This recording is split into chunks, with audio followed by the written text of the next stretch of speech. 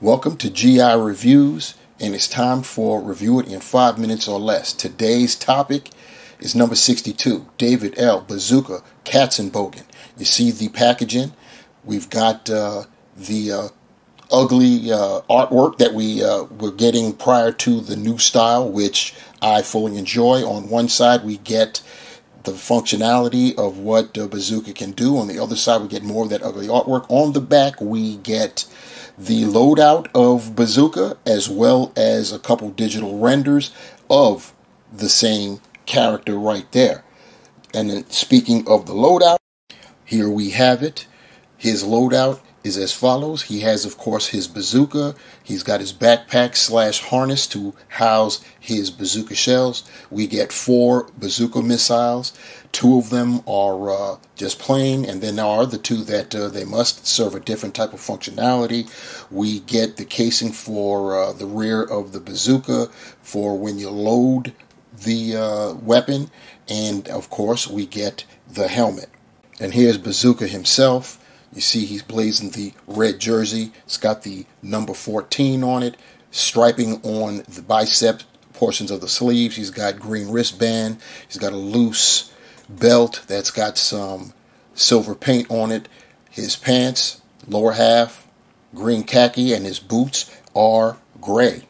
Face sculpt's looking pretty cool. You can see that right there. It's got the mustache going on, the furrowed brow.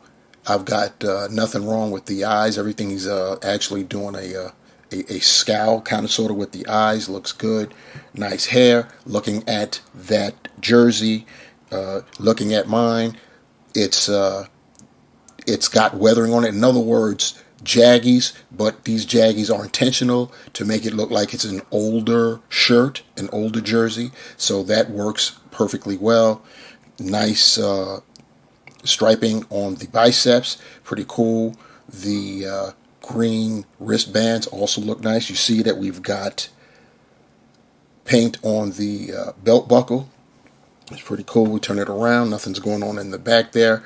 There's no other paint apps when you look at the lower half. Khaki pants. He's got pockets and patches and all kinds of stuff like that, but nothing going on there.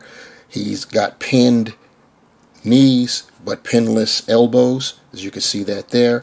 And then, of course, looking at the boots, looking pretty nice. They are gray. They're detailed. They're pretty nice. Articulation.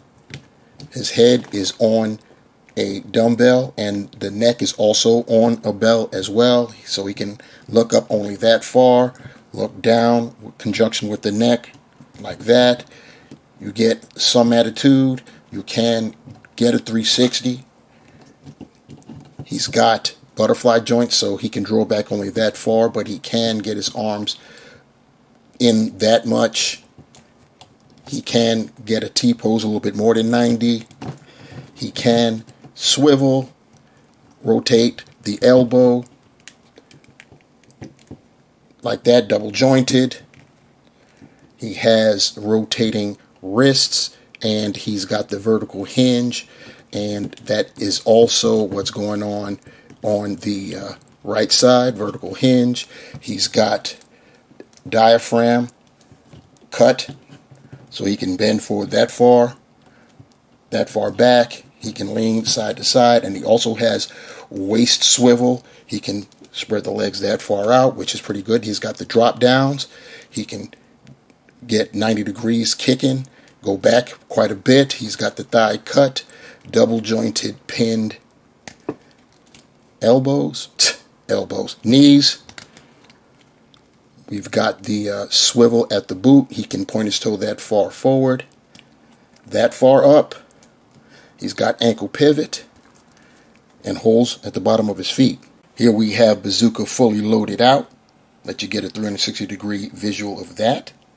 Bazooka stands at 6.39 inches. Comparing him to some of the larger classified series, we've got Sergeant Slaughter, Roadblock, Rock and Roll, for some bad guys, an Arctic Bat, and finally a Cobra Trooper.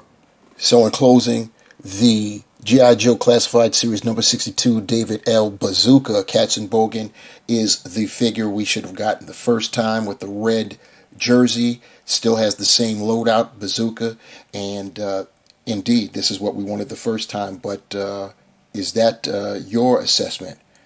State that in the comments below.